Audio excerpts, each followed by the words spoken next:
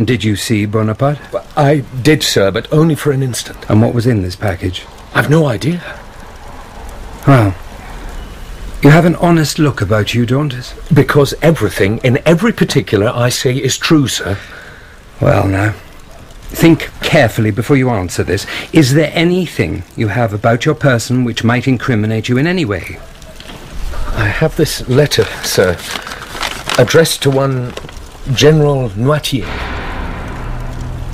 Repeat that name, please. Noirtier? General Noirtier? Are you acquainted with the gentleman, sir? Have you had any personal dealings with General Noirtier? None whatsoever. Until a week ago, I never even heard of him. Right. The letter, please.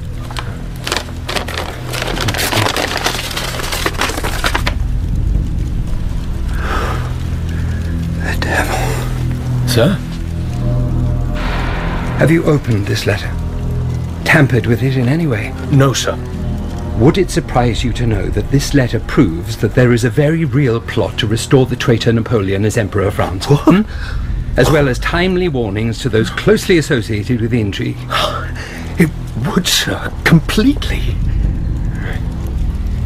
Now, here is what I am going to do for you, Dantes.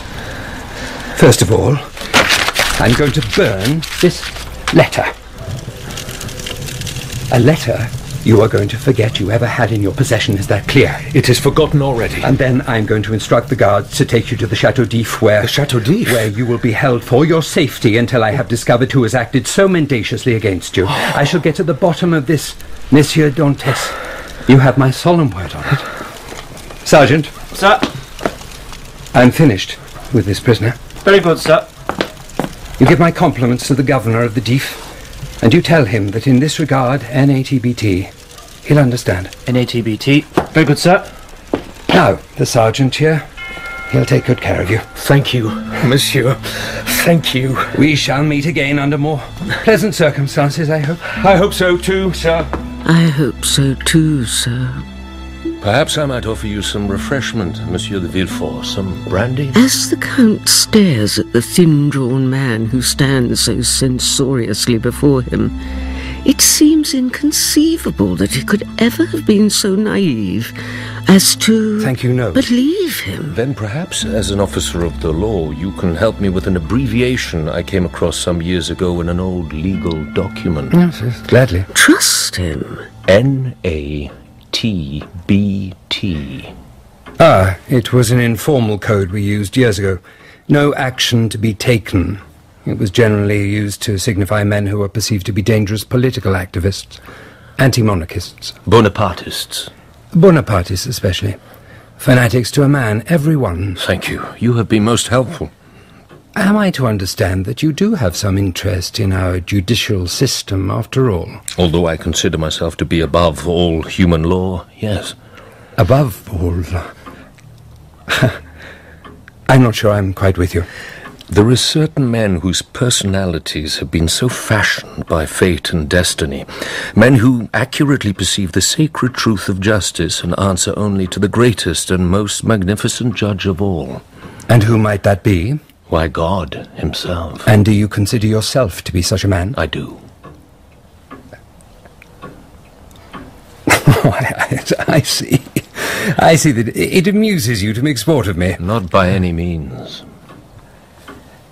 Well, I thank you once again for the great service you did my wife and child, sir. It's been a most fascinating conversation. Good evening. There is one more thing I would ask. Your father...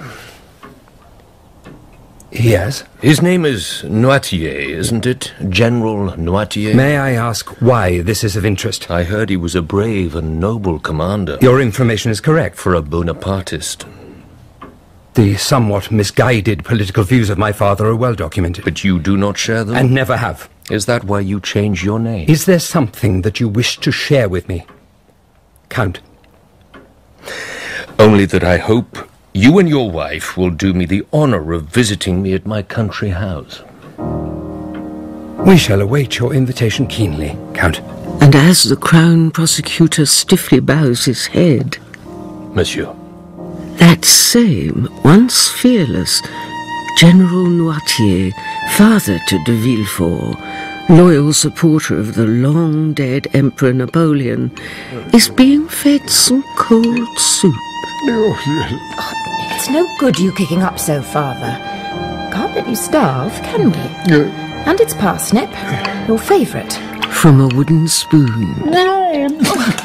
He who, as we know, most honoured friends, Stroke or no stroke, you're not above good manners, General. sits alone in a dusty attic. Very well, then. We shall wait until Monsieur de Villefort returns from visiting the Count of Monte Cristo, and you can tell him why you have refused to eat.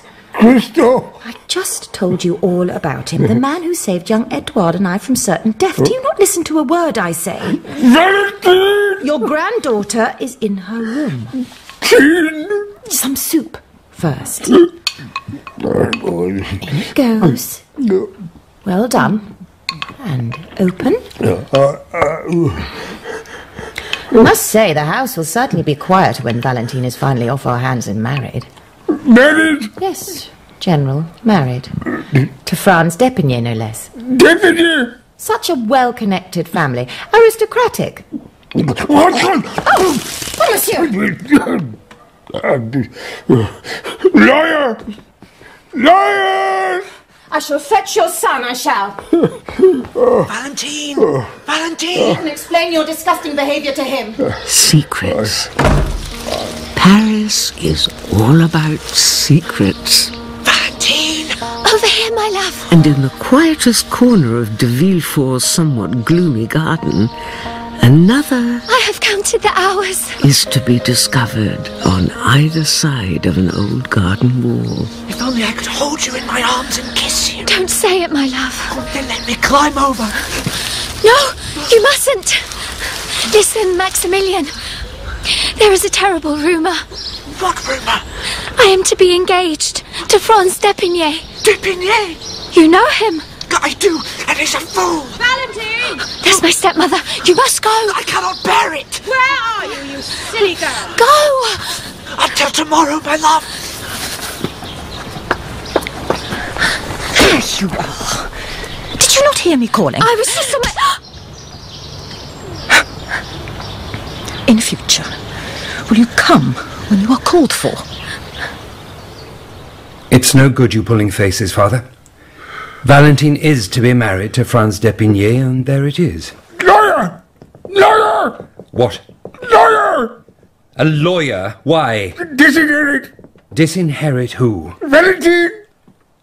You would destroy your granddaughter's one opportunity for security and social advancement. Lawyer! The Lawyer! d'Épinay family have one of the oldest and most respected names in France, and weren't you and he allies? Lawyer! That's enough, Father! Now, your wishes regarding who inherits this family's wealth will, of course, be respected and honoured. Now, if you'll excuse me. Valentine! Valentine!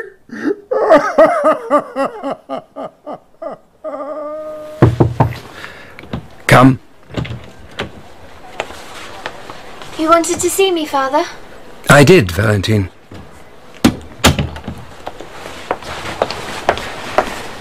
For some time now, your stepmother and I have considered your future happiness. Thank you, Father. And to that end, we've had the good fortune to engineer a match between yourself and the d'Épinay family. I see. I wanted to be the first to share this happy news with you. May I ask if you are resolved on pursuing this course of action? You may, and I am. Are you crying? No, Father. Oh, dear child. It is for the best, I promise you. Come. Have you told Valentine the good news, Gerard? I have. Is it not good news, Valentine? It is, I suppose. You suppose? You may go to your room, Valentine. Thank you, Father, stepmother. Straight to bed, mind. She's so willful. You might be kinder, Heloise. kinder? Well, the girl has a lot to adjust to. We should arrange a meeting with Monsieur d'Épinay just as soon as we can. Agreed. Perhaps after we have visited the Count of Monte Cristo at his new house in Auteuil. At? He told me about it this afternoon. Apparently it's haunted. Sorry, his house where? Auteuil. Rue de la Fontaine. Story goes that these two young lovers buried their baby in his garden, and one can still hear its ghostly cries in the night. He told you this? What a remarkable character the Count is. Which number? Rue de la Fontaine. Which number? Yeah, which number? Well, no, I want to look at you. Why can't you just answer the question? 28. Didn't your late wife's parents have a house at that address? They did. Yes, they did. Are you all right, Gerard? Look as though you've seen a ghost yourself. Forgive me, Heloise. It's been a long and difficult day. Are you sure you don't want me to call a doctor? I am positive, thank you. Thank you. Extraordinary, the coincidence, no? Extraordinary.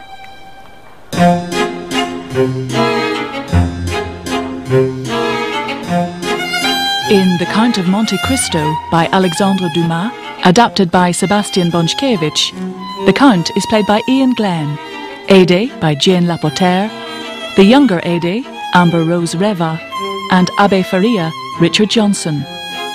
Baron Danglars is Toby Jones, Hermine Danglars, Stephanie Racine, Fernand de Morcerf, Zubin Varla, and Mercedes de Morcerf, Josette Simon. Gerard de Villefort is Paul Rhys, Heloise de Villefort, Kate Fleetwood, General Noirtier, Karl Johnson, Valentine, Lizzy Watts, and Albert, Will Howard. Jacopo is played by Joe Sims, Max Morel by Adam Nagaitis, and the coachman by Paul Stonehouse. The music is by David Tobin and Jeff Meagan, and the directors are Jeremy Mortimer and Sasha Yevtushenko. Next Sunday, the Count of Monte Cristo tightens his grip on Baron Danglars and the Crown Prosecutor. After the news, James Naughtie presents Book Club. There was a neighbour who, rather than go on benefits, she would sell everything in the house. 70 years after the foundations for the welfare state were laid. The difficulty with the welfare state is that if somebody else is funding your lifestyle, you think that's just great. We have to watch every single penny we spend. It's hard work being unemployed. It sounds so silly, but it is hard work. A second chance to hear BBC Radio 4's special programme looking at the state of welfare. Tonight at 8 o'clock.